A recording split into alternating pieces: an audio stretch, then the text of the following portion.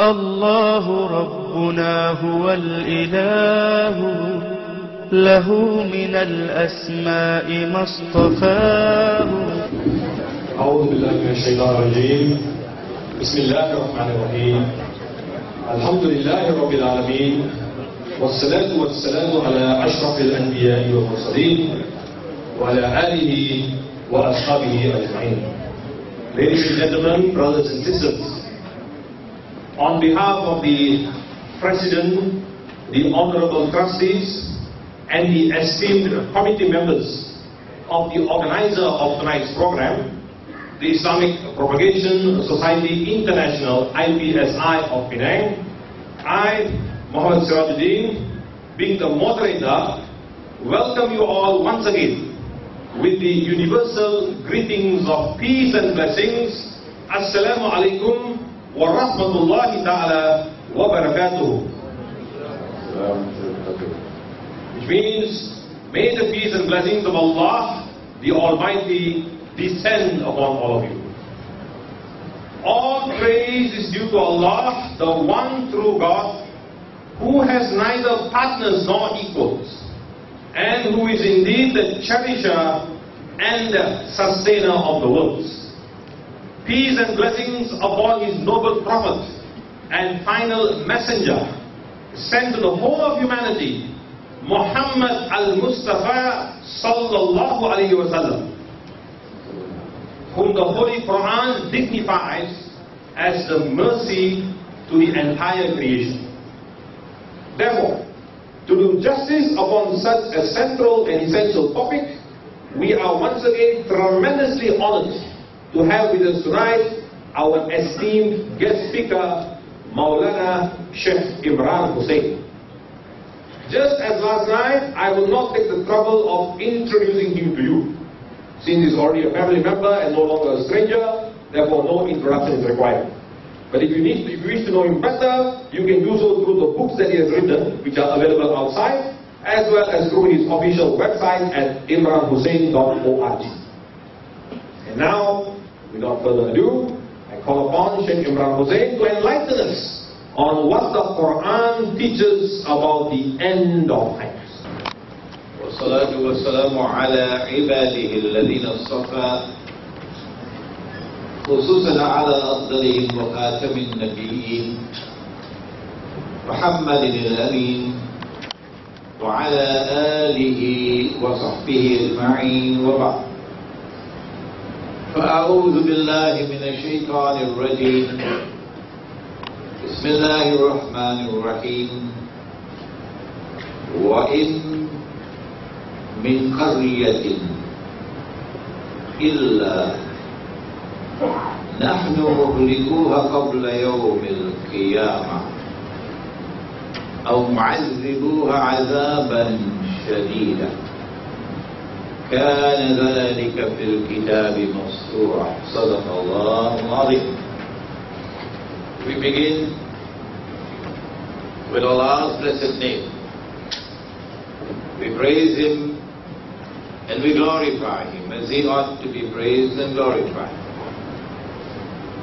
And we pray for peace and for blessings on all of His noble messengers, and in particular on the last of them all, the blessed Prophet Muhammad sallallahu ta'ala alayhi wa sallam. Suratul Isra of the Quran, Surah number 17.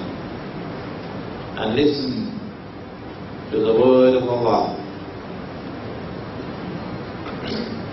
وَإِن مِّن قَرْيَةٍ إِلَّا نَحْنُ مُهْلِكُوهَا قَبْلَ يَوْمِ الْقِيَامَةِ. Not a single town or city will escape. None. We will destroy them all before the end of the world. قَبْلَ يَوْمِ الْقِيَامَةِ. And those which escape destruction, I don't know if KL will escape. And those which escape destruction will be punished with terrible punishment. And this is something inscribed in the book. the scripture, which doesn't come from Washington, it comes from Allah. Brother Chairman, respected President and officers of IPSI, brothers and sisters here in Penang, in Malaysia, Assalamu alaikum wa rahmatullahi wa barakatuh. Welcome to tonight's, the second and last of two lectures. Last night we revisited 1 year later the topic of an Islamic analysis of the current Arab uprisings, which included insurrections as well as uprisings. And we said that these events are not taking place in a vacuum. There are other things happening in the world at the same time. And we pointed, among other things, to the imminent death of Salatul Janaza for the US dollar, which is going to be a cataclysmic event in world affairs when it happens. And it can happen any time now. We said last night that elementary strategic and military analysis would allow us to recognize that an attack on Iran, a Zionist attack on Iran, will most probably eventually culminate in world war that would be nuclear war. This is not terribly sophisticated analysis, this is elementary analysis. And so the events that are occurring in the Arab world are not doing so in a vacuum. We said there's a big picture. A big picture. And we in Islam, we have knowledge of that big picture, which has come to us from a book which says that it is the uncorrupted word of God, the one God. The uncorrupted word of the one God, the God of Abraham, alayhi salam. And there is, at the very outset, startling evidence to confirm the validity of its claim. Which book in history has survived for more than 1,000 years, has survived for 1,400 years with its text, without a single change of its sentence, of a word, of a single letter, not a single change. The text of that book, as it exists today, in written form, and in the hearts of millions who have memorized it, most of them non-Arabs, that text has remained absolutely the same as it was at that time. And all around the world today, despite the efforts of those in whose heart there is hostility and hatred and eternal enmity for Islam, every single copy of that book in the world today is the same as every other copy. That by itself is startling evidence to wake up those who need a wake-up call. The big picture that we recognize in Islam which explains the reality of the world today and allows us to anticipate tomorrow and also the end, has also come to us from a man who, as I said last night, never went to school, never went to university. No. In his book, in his house, you would not find a single book, because he couldn't even read. You will not find anything that he wrote, because he couldn't write. Who never traveled out of the vicinity of the land in which he was born. The farthest journey was to Damascus. Who had no teacher. A learned scholar like I was blessed to have. Maulana Dr. Muhammad Fadlur Rahman Ansari Rahimahullah. He never had any teacher.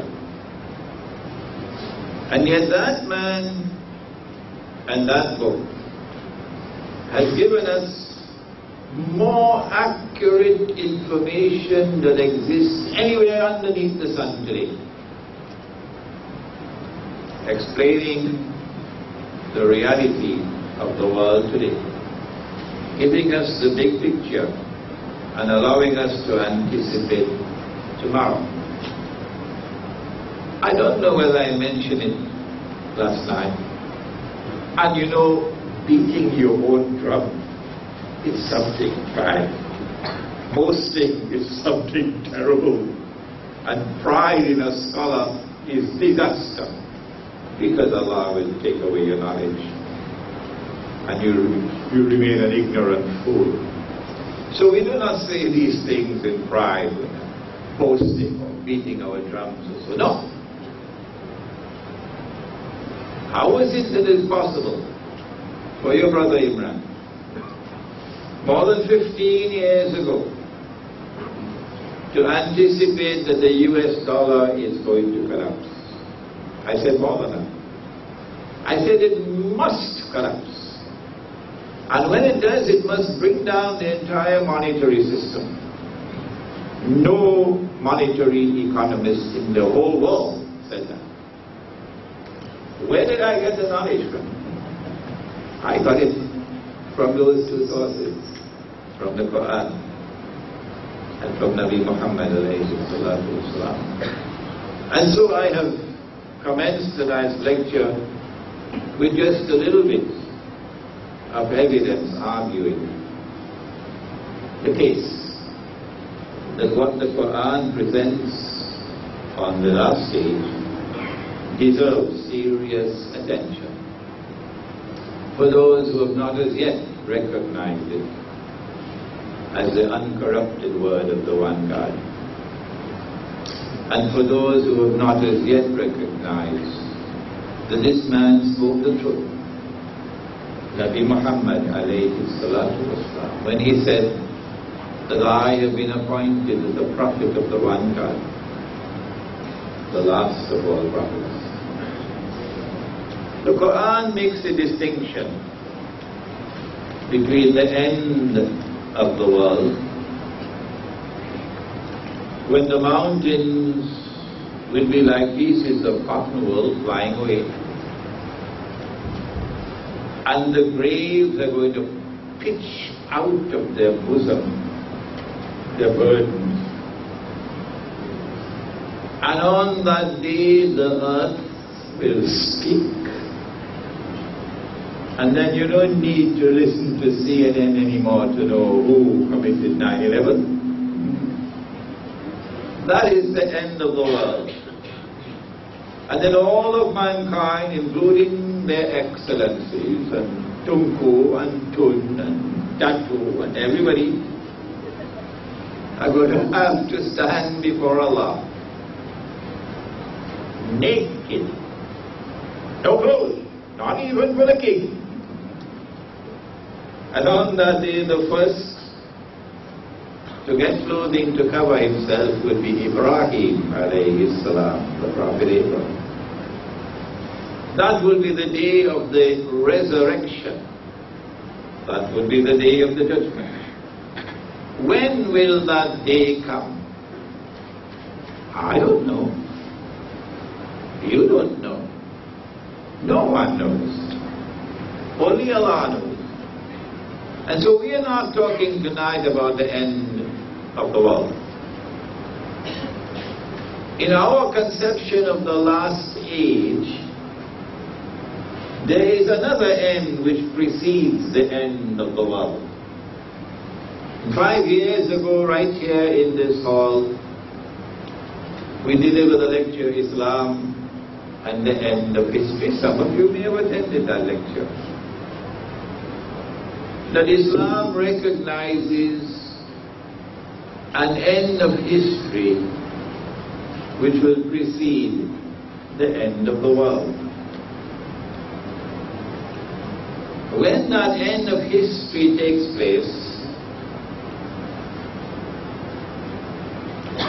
then truth will triumph over all rivals.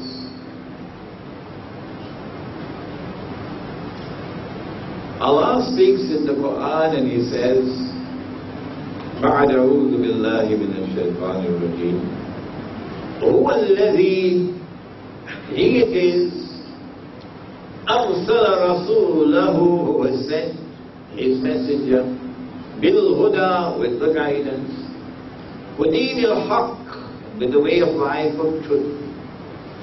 His messenger being Muhammad alayhi salatu wasalam. The way of life of truth was given a name not by Imran, not by you, not by her, it was given by Allah as Al-Islam. And Al-Islam does not mean the name of a new religion. Al-Islam means the way of life of submission to the one God. لِيُظْهِرَهُ عَلَى الدِّينِ كُلِّهِ He has sent it that it might prevail over all rivals. And so that which came with Muhammad sallallahu ta'ala alayhi wa sallam is destined, according to this book, before the end of the world, is destined to prevail over all rivals. And that is the end of history. History ends with the validation of truth over all rivals, and with the triumph of justice over injustice and oppression.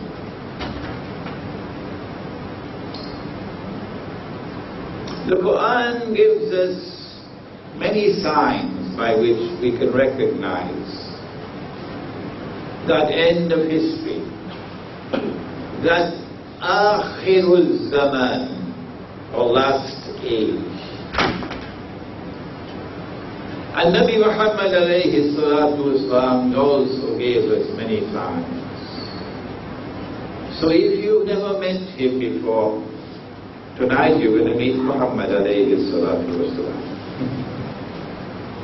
1400 years ago in the desert of Arabia, he said that the time will come when women will be dressed and would yet be naked.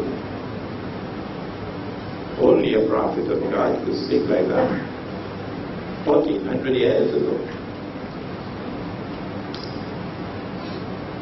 He said that women would dress like men. Is that happening today? And when they dress like men, it's because they want to fulfill the functional role of men in society. And so he speaks about a feminist revolution which is going to come. He said that men will dress like women. Men will dress like women. Now don't be annoyed with me. You will be annoyed in the lecture, but after the lecture we must be friends. Huh? The first thing a man has to do if he wants to dress like a woman, he'll strip off his beard.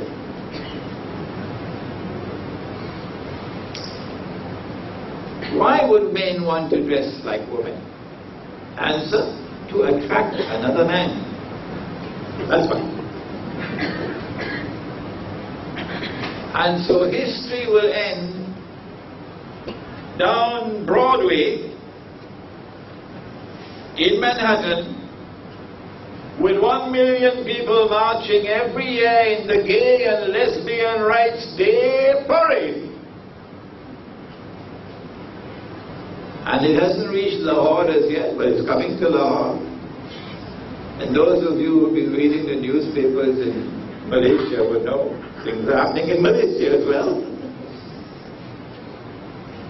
Here is startling evidence, as dazzling as the sunshine, that this man spoke the truth. How did he get that knowledge 1400 years ago in the desert?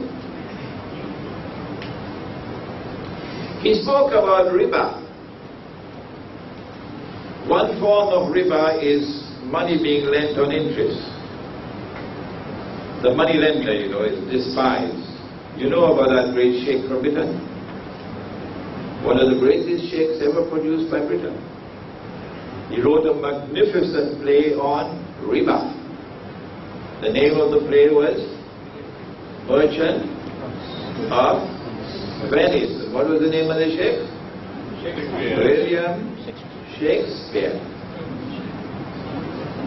The money lender. The money lender in Merchant of Venice was a Jew named Shaira. Money lending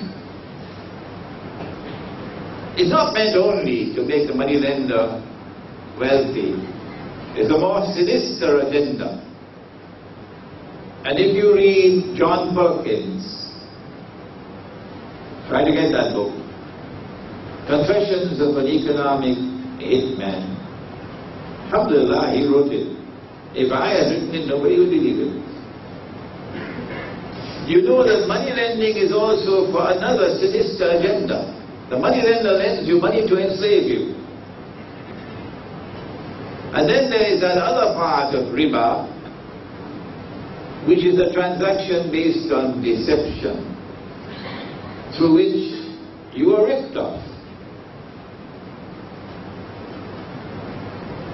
And there has never been a greater rip-off since Father Adam alayhi salam set foot on earth than the rip-off of this bogus and utterly fraudulent and utterly haram paper money. 1400 years ago, the revelation came down in the Qur'an, declaring war on the moneylender. War. That's how serious Islam is about money lending. And 1400 years ago, Nabi Muhammad alayhi salatu wasalam cursed. He cursed all four. And he said they are all equally guilty. The one who takes riba, the one who gives riba, the one who records the transaction, and the two witnesses. And he's cursed them. And if you have the curse of the Prophet upon you, you can go to the masjid and come back home, and go to the masjid and come back home, and go to the masjid and come back home. It's not going anywhere. Your salat will not be accepted. Your fasting will not be accepted. Your zakat will not be accepted. Nothing. If you have the curse of a prophet upon you. But 1400 years ago he said that the time will come when you will not be able to find a single person in all of mankind who would not be consuming riba. And whosoever says that he is not consuming riba, verily the dust of riba would be upon him. verily the vapor of riba would be upon him. This is that age. None of us here is free from riba. How did he know that? Here is evidence as dazzling as the sunshine that this man is speaking the truth, and he is indeed a prophet of the one true God. The companions were sitting amongst themselves talking when he, the prophet, came and asked, "What are you talking about?" And they said, "We're talking about the signs of the last day." And he said that the last day would not come until, and he mentioned 10 signs. 10. Try to memorize them, Junaid, before you leave tonight. 10 signs.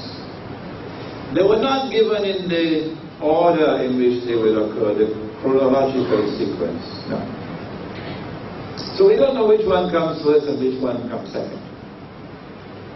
So number one, Dajjal,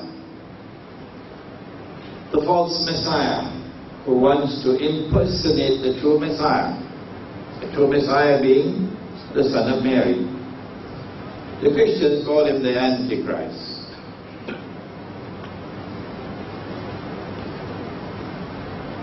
Number two, Gog and Magog, Ya'juj and Ma'juj. This book is the first book in the modern age. An Islamic view of Gog and Magog in the modern world, to attempt to explain the subject in a scholarly way. When you look at the rest of the literature on the subject, it's not being disrespectful, but it does not qualify as scholarly works. Number three, the return of the Son of Mary. Number four, Dukhan, smoke. Could it be from nuclear warfare? Number five, Dabbatul Ard, a beast of the earth. And the Qur'an speaks about that beast, and the revelation came down verbally. And then the Prophet ﷺ would recite it, and it is written down. But in Arabic you have vowels. And unless you put in the vowels, sometimes a word can be pronounced two ways. Like ilm is knowledge, but the same spelling is alam, sign. So here, tukallimuhum, the beast will speak, but taklimuhum, the beast will wound you. So a beast of the earth, in my opinion, taklimuhum will wound you. Number six, that the sun would rise from the west. Number 7, 8, and 9, 3 sinkings of the earth. An earthquake which results in a sinking of the earth. The earth sinks and it swallows what it swallows. One in the east, one in the west, and the third one in Arabia. And that is the one that will validate the claim of Imam al-Mahdi. Number 10, the fire will come out of Yemen. The Saudis don't like to hear that at all. A fire will come out of Yemen and will drive people to their place of assembly. These are known as the 10 major signs of the last day. In addition to these, there are so many other, which are called minor signs, although I don't see anything minor about them. And we now turn to the Qur'an. with these 10 signs in the back of our mind, to see what does the Qur'an have to say about Akhir Zaman, or the last age. Pharaoh was arrogant. He was an oppressor. He was powerful. He had power. He declared that I am the Lord. Ana Rabbukum al-A'la. You must worship me. That was Pharaoh. Musa alayhi salam did not have any helicopter gunships. He didn't have any tanks. He didn't have any guns. No. All that he had was the truth. Why is this always going down? Like the American dollar.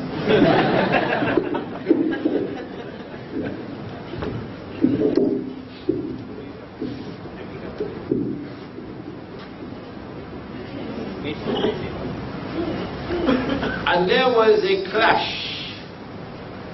between arrogant power and those who are weak and helpless, between forces of falsehood and oppression and the forces of the truth. In that epic encounter, Allah sent signs. These were 10, those were 9. I don't have the time to remind you about what the 9 signs were.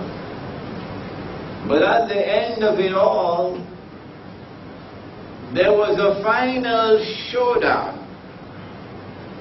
And in that final showdown, anyone with a knowledge of strategic thinking and military affairs would have concluded confidently that this was the end for Moses and for his followers.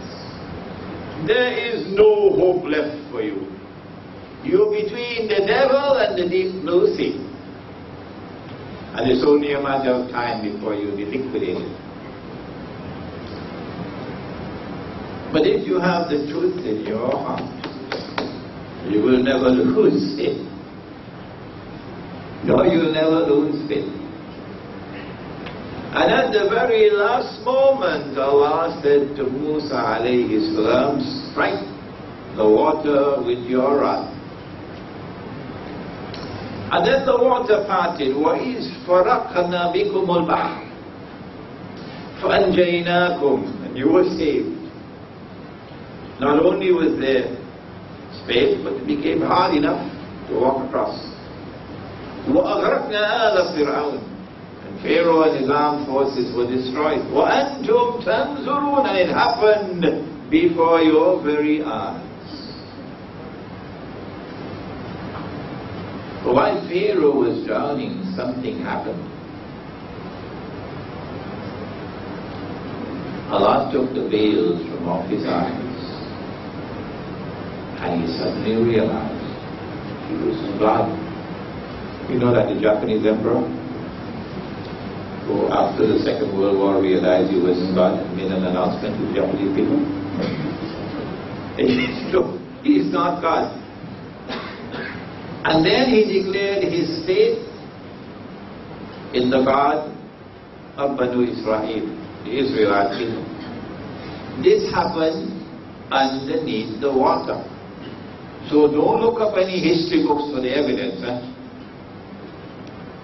Only one person knows of what happened underneath the water, and that is the God of Moses, alayhi salam. When he declared his faith, then Allah responded.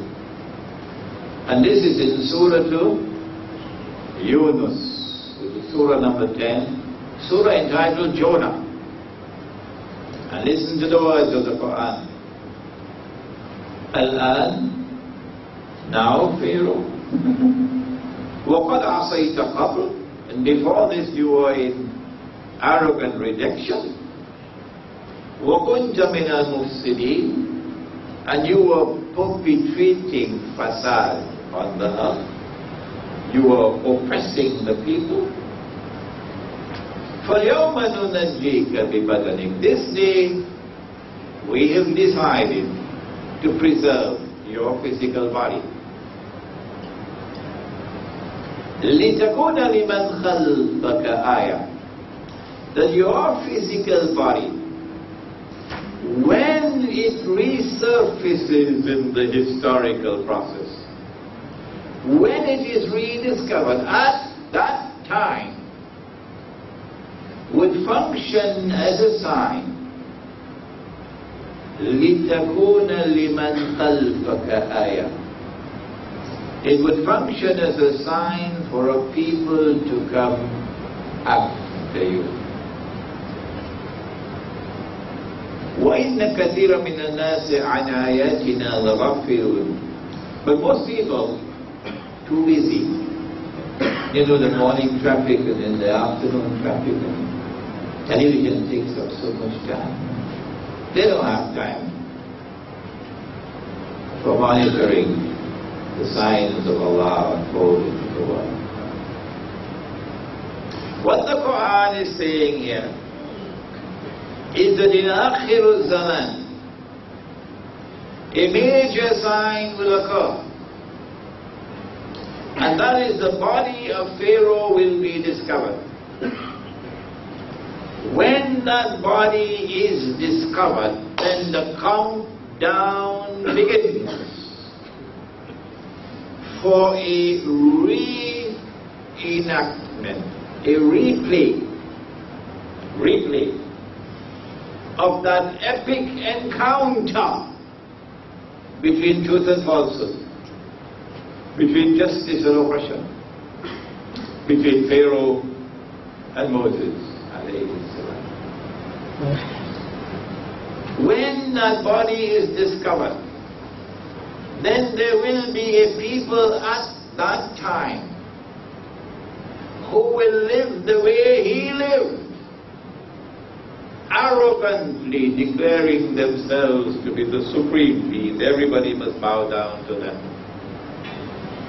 And if you don't bow down to them, you suffer the fate of Gaddafi.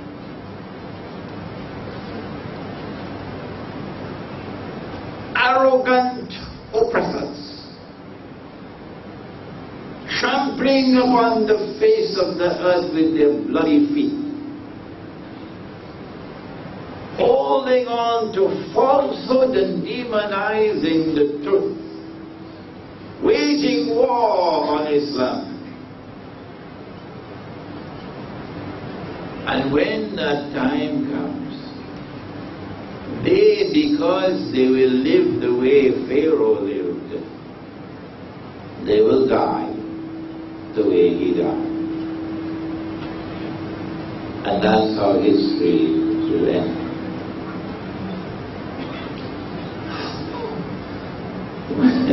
When was the body of Pharaoh discovered?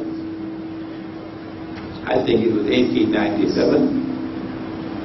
And what happened that same year? The Zionist movement was established in the same year that the body of Pharaoh was discovered.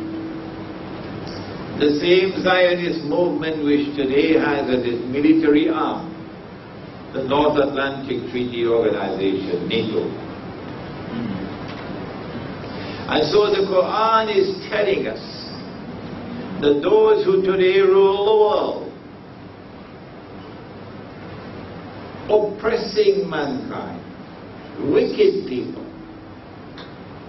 barbaric oppression, waging war on the truth, that history is going to end with their destruction. But when the time comes for them to die, they have to die the way he died, meaning the veils must be taken off their eyes and they'll be able to see this is the truth, is the Qur'an. And this is the truth with Muhammad alayhi salatu wasalam. And he was the truth, the son of Mary. She was a virgin.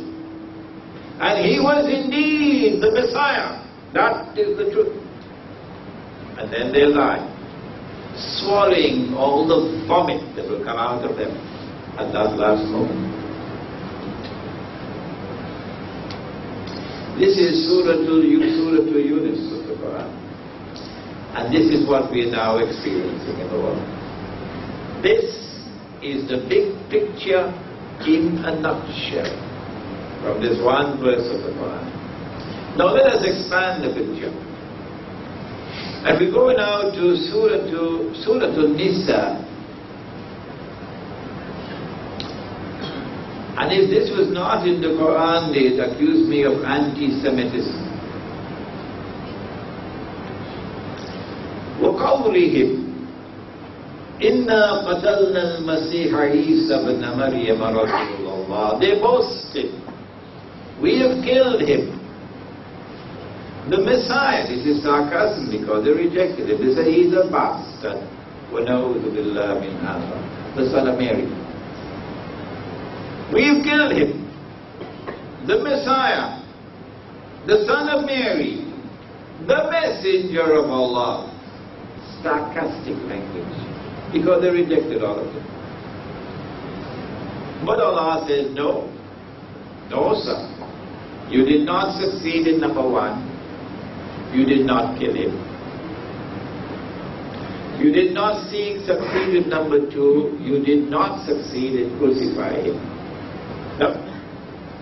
Number three, Allah made it appear to you like that. Number four will be a little bit too technical for me to mention now. So let's leave it out. And number five, Allah raised it. One day he's going to come back. Because he never experienced maut. Maut is when Allah takes the soul and does not return it. And does not return it. Then that is maut. So he's going to come back one day. But now listen to what follows. In which surah? Surah An-Nisa. وَإِن مِّنْ أَهْلِ الْكِتَابِ. None of them will escape. وَإِن مِّنْ أَهْلِ الْكِتَابِ إِلَّا لَنُؤْمِنَنَّ بِهِ قَبْلَ مَوْتِهِ. They will all have to believe in him before his death. وَيَوْمَ الْقِيَامَةِ يَكُونُ عَلَيْهِمْ شَهِيدًا. And even though they declare their faith in him, when he returns. When he returns, all the Jews will say, yes, this is the true Messiah, the son of Mary. And even though they make this declaration at the last moment, it will be of no benefit to them. He will give evidence against them and they go into the hellfire. And so at that last moment of the end of history will repeat itself. Exactly what happened underneath the water will now happen one more time. We have a sister from Palestine here tonight. It must be comforting to her heart. She's from Gaza. So she knows more about oppression than anyone of us here. So it must be comforting to the heart of the oppressed when they hear these words from the Quran. I was in New Jersey giving a lecture to the Jews in a synagogue, for 200 of them. And I quoted this verse of the Quran, and I said, this is what's going to happen to you. That you will have to accept Jesus as the true Messiah on that day when he returns. You have no choice. When the lecture was over, they surrounded me. You should have been there to see it. They were baffled. They were exasperated. They were angry. They demanded from me, why should we have to believe in that which we have rejected? So I said to them, on that day Allah will take the veils from off your eyes. I said, no. They never invited me back to that synagogue. And so now from these two verses of the Qur'an, we have a big picture emerging of what is going to happen at the end of history when Jesus returns. But the Qur'an also gives us another sign, which is before this moment when Jesus returns, telling us about the end of history, Akhirul Zaman. At the beginning of Surah Al-Isra, Allah speaks about Banu Israel, the Israelite people, and of the fasad that they will commit. Fasad is not just that which corrupts, but corrupts and destroys. And the Quran speaks of agricultural fasad, meaning destruction of food. That's happening now, isn't it? It speaks about sexual fasad, Sodom and Gomorrah. Sodom and Gomorrah. That's happening now, isn't it? It speaks of many different forms of fasad other than oppression, military oppression. And then the Quran says about Banu Israel that they will commit fasad on the earth twice. Two major events of fasad. And this will happen in the Ard, meaning Al-Ardul Muqaddasa, the Holy Land, from where she comes. The Holy Land. When the first fasad took place, we know what happened. They rewrote the Bible. For example, Allah had prohibited money being lent on interest. No one should be annoyed with us for speaking this because it's the truth. And someone rewrote the Bible. So it now says today that it is prohibited for an Israelite to lend money on interest to another Israelite. Don't do that to your own brother. But it is permissible for an Israelite to lend money on interest to those who are not Israelites. Talk about double standards. Talk about double standards. I can't find the words with which to condemn this. No, this could not come from the one God. It came from somebody's dirty pen. This was fasad, money lending on interest. And Allah says that I punished them. Even though the Holy Land has been given to them already. Was the Holy Land given to the whole Israelite people? Does the Quran say so? Oh, come on, Imran, what is this? Is it there in Surah Al-Ma'idah? Let's see. Musa alayhi salam says to Banu Israel, Surah Al-Ma'idah, verse number 24. يا قوم ادخلوا الأرض المقدسة التي كتب الله لكم إلى آخر الآية. Yes, Allah gave the land to them. Allah gave the land to them. How come CNN is not broadcasting that? What's wrong with CNN? You don't know that Allah gave the land to them? How come the New York Times is not publishing that on the front page? That the Quran says that Allah gave the Holy Land to Banu Israel. Isn't it strange? Isn't it mysterious? There must be be a cockroach somewhere here, isn't it? There's a reason why they will not quote the Qur'an. I'll tell you why. Allah did not give the land to them unconditionally. Allah gave the land to them conditionally. And righteousness was the condition. وَلَقَدْ كَتَبْنَا فِي الزَّبُورِ مِنْ بَعْدِ الذِّكْرِ أَنَّ الْأَرْضَ يَرِثُهَا عِبَادِيَ الصَّالِحُونَ. Righteousness is the condition. And when you violate the condition of righteousness, Allah throws you out of the Holy Land.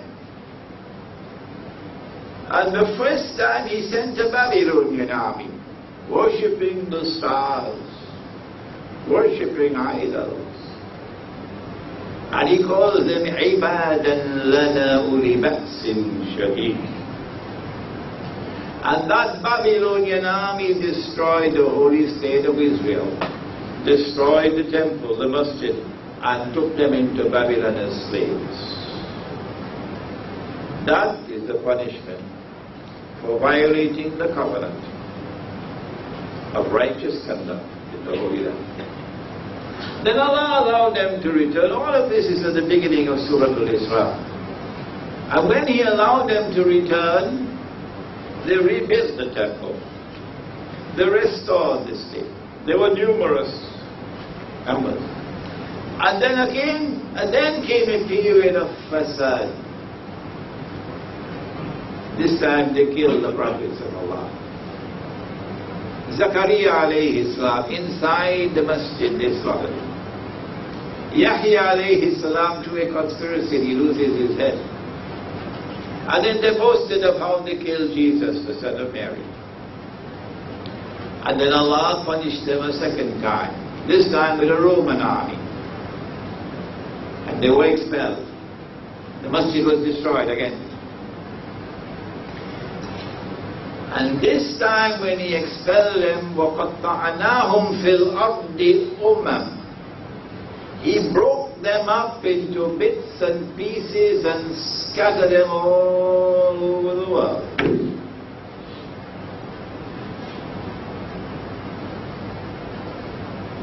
And He said, إِنْ عُدْتُمْ عُدْنَا. إِنْ عُدْتُمْ عُدْنَا. If you return to this Holy Land with your oppression, wickedness, and godlessness, I will return with my punishment. The first time it was a Babylonian army. The second time it was a Roman army that worshipped Zeus and Venus and Mars. And guess who it will be the third time? Guess who it will be? The army that will liberate the Holy Land the third time. This is Islam and Akhirul Zaman. But when He expelled them from the Holy Land, this time, He then declared, and now we go to Surah Al-Anbiya. We're not going to be able to do all the verses of the Qur'an tonight. That's not possible. You're only going to get a few of it, but enough for you to see what the Qur'an is saying about Akhirul Zaman. Listen to what He says. Allah subhanahu wa ta'ala. Surah Al-Anbiya. بعد أعوذ بالله من الشيطان الرجيم وحرام على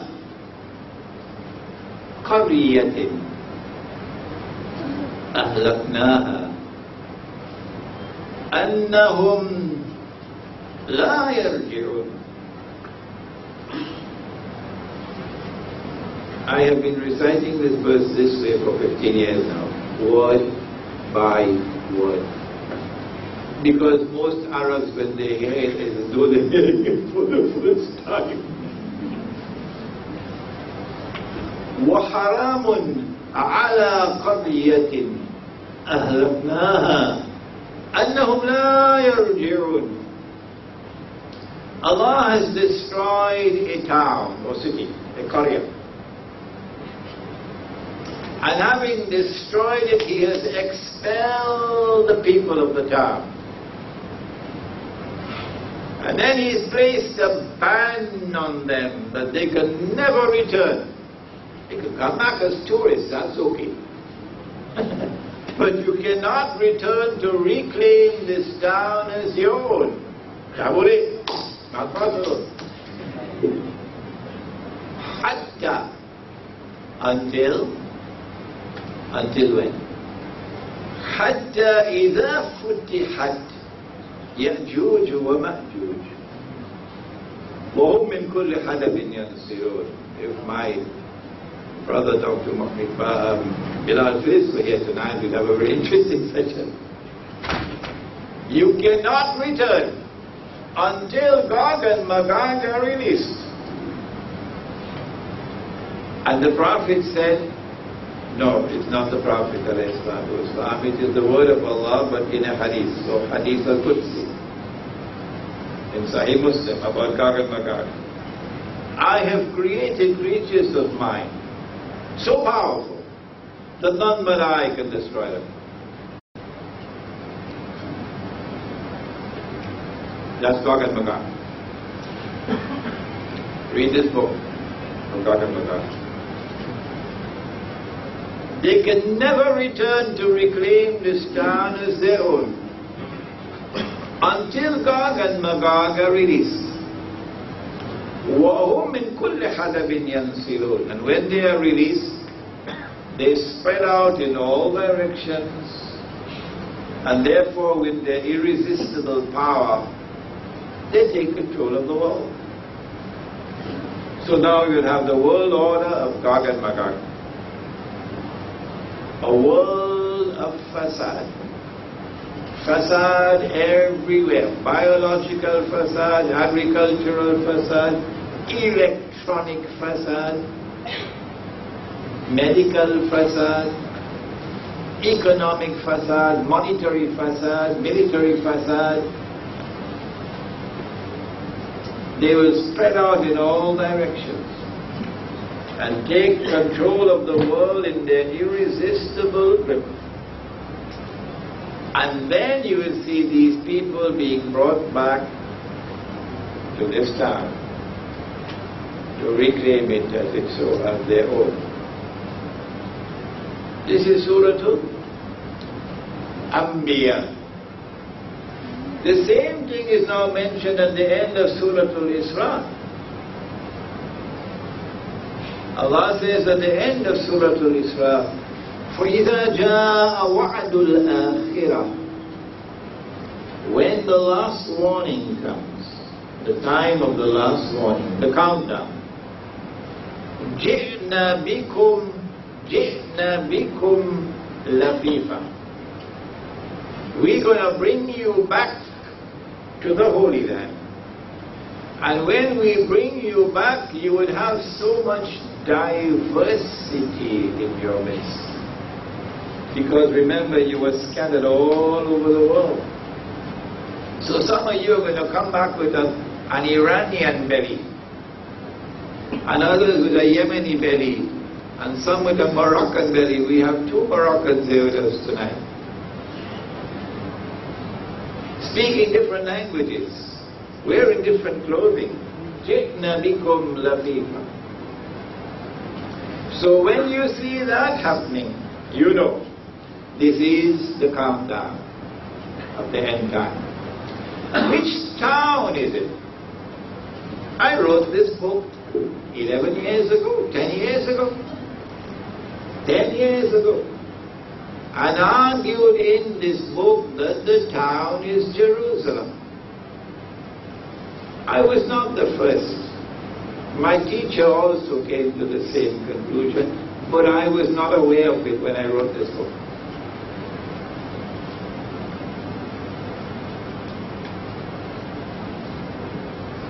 I came to the conclusion that the town is Jerusalem, not through guesswork, but by using a particular methodology that I spoke of yesterday.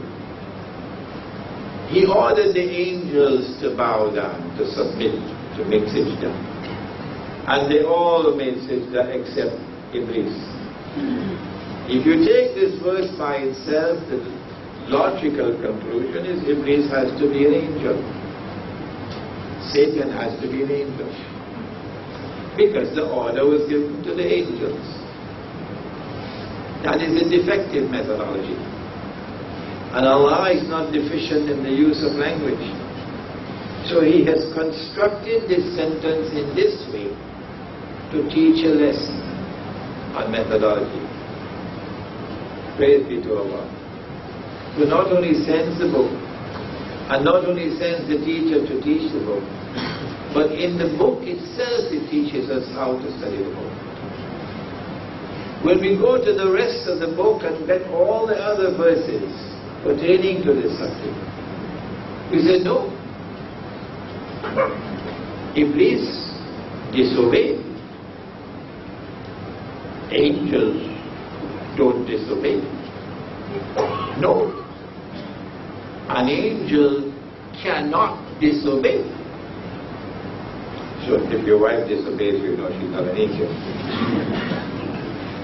Angels cannot disobey. وَيَفْعَلُونَ مَا يُؤْمَرُونَ. And they have to do whatever they are ordered to do. So it is impossible for an angel to disobey. But he disobeyed. So he could not have been an angel. This is the methodology now that must be applied. Which town is it? When you go to the totality of the verses of the Qur'an and supported by the ahadith, which I've done in this book, the conclusion is that the town has to be Jerusalem.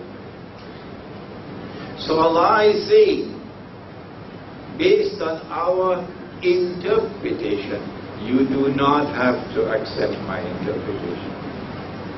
In fact, I will be very pleased when you do not accept my interpretation until you are convinced that it is correct, out of respect for your own intellect. If my interpretation is correct, and the Qur'an is saying that Allah destroyed Jerusalem, He then expelled the Jews, He cut them up into bits and pieces and scattered all over the world, which is a historical fact. He then placed a ban on them that they could never return to reclaim that land. And for 2,000 years they could not return to reclaim the town as their home. Today they have returned. The implication would be that those who made it possible for them to return are Gog and Magog. Those who made possible the creation of the state of Israel are Gog and Magog. Those who have protected Israel through all these 50 miserable years are Gog and Magog. Those who did 9/11 and for the last 10 years have been setting fires all over the place are Gog and Magog. And all of this was preparatory to the wars which are now about to commence. Gog and Magog are doing this so that they can deliver to Israel the rule over the world. So that when Israel rules the world, a man would stand up in Jerusalem, ruling over Jerusalem, ruling over Israel. He would not be Mr. President. He would not be Mr. Prime Minister. Why? Because David, alayhi salam, was the king. And Solomon, alayhi salam, was the king. So monarchy will have to come back to Israel.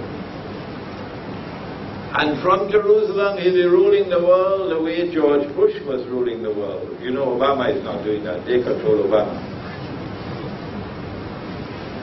And that man will say, I am the Messiah. This is the Qur'an. This is Muhammad alayhi salatu wasalam. explaining the end of history as no other can explain it.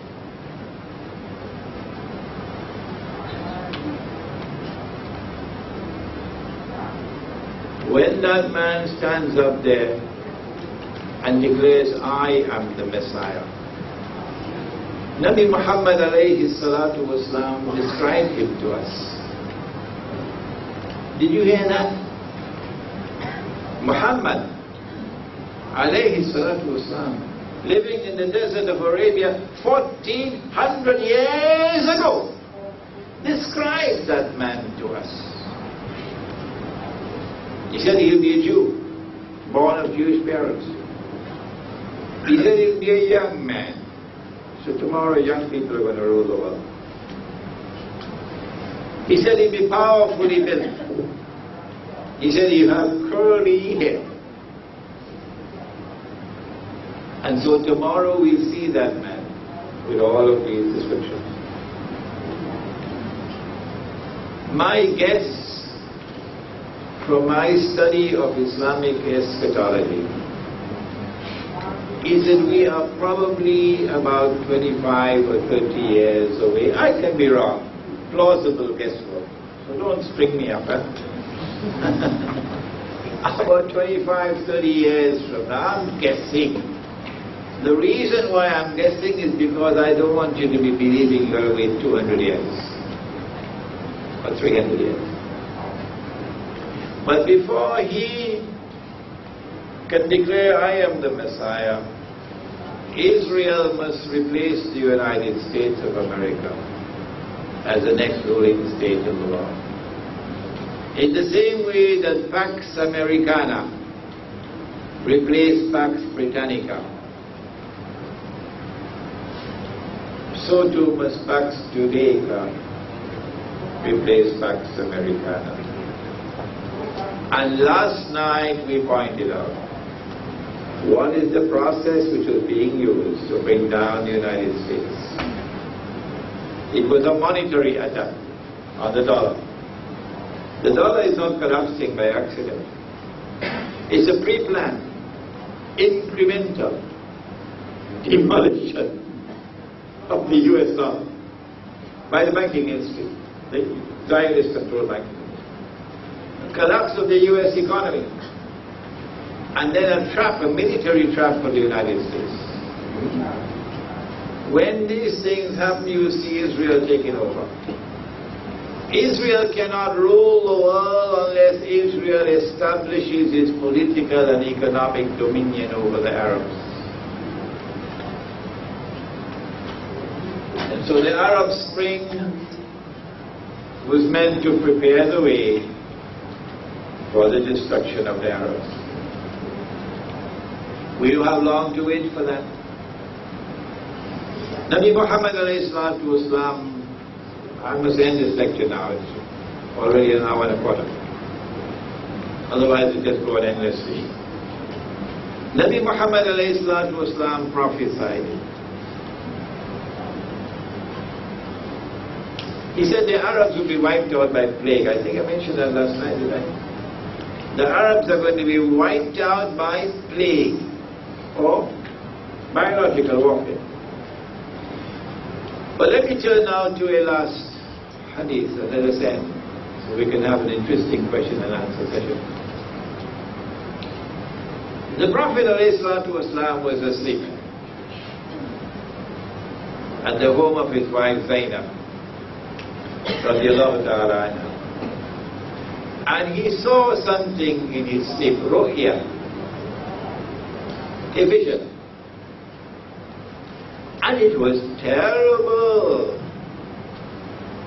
And he woke up from his sleep, and his face was flushed red. So it had to be really bad.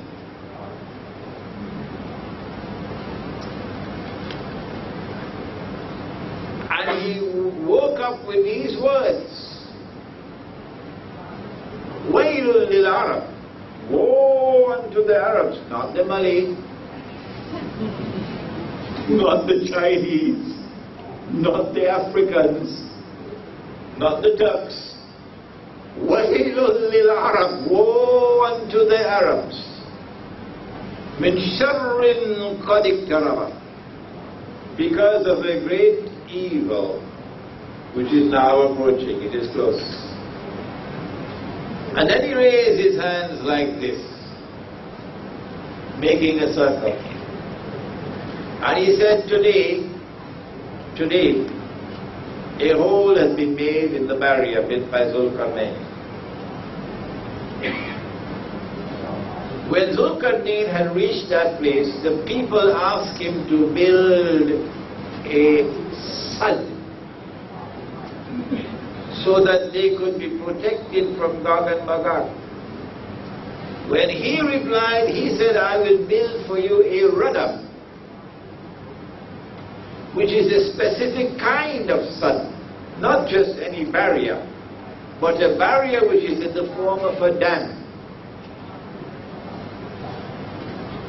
And he asked for blocks of iron. فَلَمَّا سَاوَ بَيْنَ الصَّدَفَيْنِ, صَدَفَيْن are like the two sides of a shell which has been opened. Look. Two sides of a shell, sadafain, which has been opened like this. So he's filling up this space like a dam. And he calls it radam. This book actually has the photographs of that space. And in this hadith we are told, today a hole has been made in the radam, not sad, radam of Zulkarnain. Then Zainab asked, radiallahu ta'ala anha, Al-Numlika, will we be destroyed? Wafina salihun, while there are righteous people amongst us? Will we, the Arabs, be destroyed, O Prophet of Allah, when there are righteous people amongst us? Listen to the answer. He said, no. Yes, you will be destroyed. When? إِذَا كَثُرَ الْخَبَثِ, when khabath prevails. When khabath prevails, at that time you'll be destroyed. Who or what is the khabath? Khabath is things which are nasty, dirty, filthy.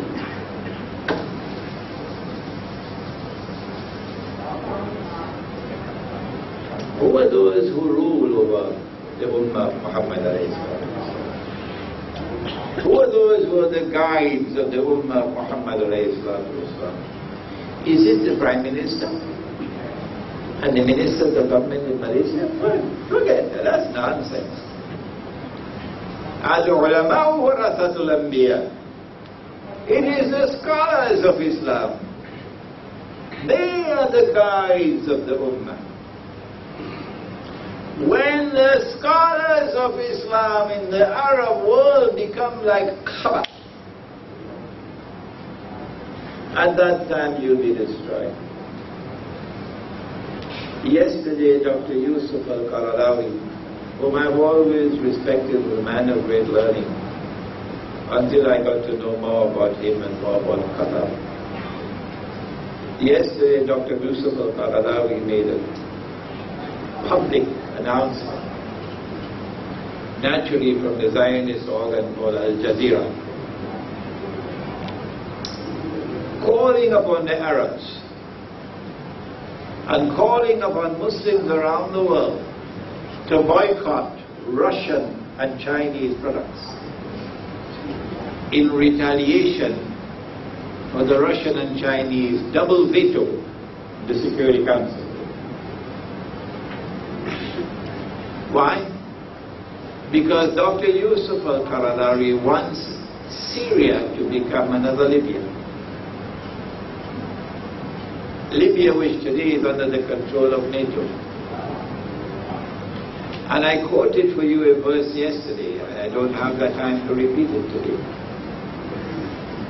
where Allah is anticipating a time when Jews and Christians are going to come together and form a Jewish-Christian alliance. Today it's here in the Zionist alliance.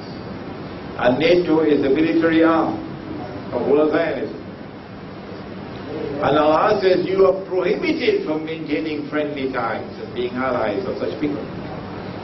And those of you who become their friends and allies, you lose your Islam. That's Qatar today. That's Saudi Arabia today. That's Dr. Yusuf al-Qaradawi today. And so wait, it should not be long. When khabath prevails, then the destruction will come. I've taken too much of your time tonight and I apologize for that. But there's homework to be done. You must now go back to the Qur'an. My books will help you.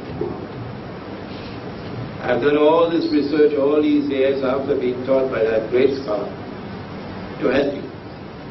But you must do the work. You have to go back to the Qur'an. And go back to Muhammad alayhi salatu wasalam, that they can explain to you Akhirul Zaman. And may Allah bless that effort with success. ربنا تقبل منا إنك أنت السميع العليم وتب علينا يا مولانا إنك أنت التواب الرحيم برحمتك يا أرحم الراحمين آمين. Alhamdulillah, Jazakallah. Our deepest appreciation to our Honorable Speaker, Sheikh Imran Hosein, for having enlightened us on this such a momentous subject in such a down-to-earth and very practical manner. Through his presentation and shrewd analysis of the issues involved, Sheikh Imran has made it much easier for us, alhamdulillah, to comprehend the events unfolding right in front of our eyes and be better prepared for the future, both physically as well as spiritually, to face whatever challenges that are meant for us. We now have the choice of taking his instructions and advice seriously and act upon it, or to turn away from what has been taught and face the consequences in this world and in the hereafter. For Allah the Most High, the most merciful, the most benevolent, Allah has given every one of us the free will, the choice to choose and act upon. Our hope and prayer is that we will do so wisely and allow our heart, mind and soul to be guided by the divine revelation as contained in the sacred scripture. And we pray constantly to Allah for such guidance to be forever with us. Ladies and gentlemen, brothers and sisters, I would now like to call upon the Honorable President and Founder of the Islamic Propagation Society International, IPSI, Brother Kamaruddin Abdullah, to deliver his note of appreciation to the speaker, the audience, and everyone involved in making this program a success. Brother Kamaruddin. Assalamu alaikum wa rahmatullahi wa barakatuh. Bismillahir Rahmanir Rahim. Alhamdulillahi Rabbil Alameen. Wassalatu wassalamu ala Rasulillahi sallallahu alayhi wa sallam. Amma ba'd. Dear Chairman, Brother Siraj, the Honorable Distinguished Scholar and Alim, Sheikh Imran Hosein, our beloved mentor since 90s, MashaAllah, the man who was responsible to bring this logo shining, and it's now shining, inshallah, alhamdulillah. Dear trustees of IPSI, the committee members of IPSI, the donors of IPSI, brothers and sisters as a guest of our event. I thank Allah subhanahu wa ta'ala to give us this blessing in Penang Island, that we have been inviting since 1997 until today, scholars after scholars, to share with you the blessings of Allah subhanahu wa ta'ala. And Allah subhanahu wa ta'ala was giving IPSI the biggest blessing, where we used to give free public talk. Until recently, my committee members say, why don't we charge some money? At first I was resistant, people might be very calculative. Now my age is, I'm young in the heart, 17 years old, my heart says 17 years old. But my body is not that strong anymore. So it's time's come for us. You can see gray hair coming up from the general, and we also having gray hair. So we say, better be charged for the survival of this organization so that we can bring more speakers. After all, 20 ringgit for 2 nights, compared to $286 per seat in Disneyland, you make your choice.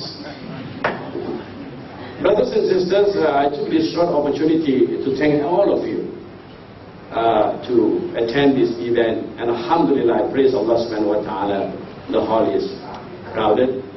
And also a good news, a week or two, Penang IPSI is going to make an history. We're going to have our own building, 4-story, and we're going to conduct more classes, more permanent classes in the field of theology, in the field of tafsir, in the field of hadith, and in counseling the reverts, and counseling the one who is going to leave Islam. So, alhamdulillah, everything is given free. So, but as my brother chairman said, the money doesn't drop from the heaven. And I can't pluck from any trees. I only can pluck mangoes, rambutan. So, it's your generous support. Yesterday we was counting the money. Since we have charged you, our donation only yesterday 100 ringgit. 100 ringgit. So, brothers and sisters, when you give to us, you're not giving to our pocket.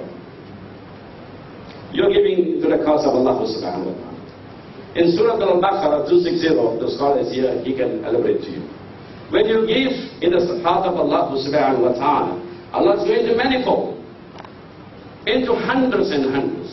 But you will never see today, but the moment, as Sheikh said, the moment you enter the graveyard, you will see your share. I cannot promise you anything, brothers and sisters. With your support, with the support of the scholars, inshallah, we can move forward and create more programs for you. And I thank once again Sheikh Imran for your kind lecture and your trouble to come all over Japan. Thank you very much, brothers and sisters. Assalamu alaikum wa rahmatullahi wa barakatuh. Thanks to Brother Kamaluddin. Now, alhamdulillah, all things must eventually come to an end, and as such, we are now at the end of tonight's program. As a reminder, the books by Sheikh Imran are still available in the foyer, and you are told that it's flying off the shelf very fast. There are only a few copies available of each title, so please grab them as soon as possible as you leave the hall, and Sheikh Imran will be here to autograph them. And you'll also find a whole set of Sheikh Imran's lectures in DVD and CD being sold at a very reasonable price. Among the titles include those which have been presented tonight and last night. So we invite you, please stop by at the booth, take those books, grab the DVDs before they are sold out. And for our non-Muslim guests who are present here tonight, we have also provided booklets and pamphlets are given away, absolutely free of charge, so you can collect them on your way out. And a couple more announcements. Refreshments have been provided outside, so please stop by there at the entrance, the main hall for refreshment. And don't forget, on the 28th of February, our next program, IPSI's next program, in collaboration with other organizations, on the 28th of February, at the School of Social Science in USM, we will organize an interfaith dialogue involving Muslim, Christians, Buddhists and Hindu on the title, How Do We Define God? And you will find this small poster outside available, you can take and distribute. So on the 28th of February, inshallah, 8 to 11 p.m. will be this interfaith dialogue. So inshallah, we hope to meet you again in another program organized by IPSI. We bid you farewell, have a safe journey, and Assalamu alaikum wa rahmatullahi ta'ala wa barakatuhu.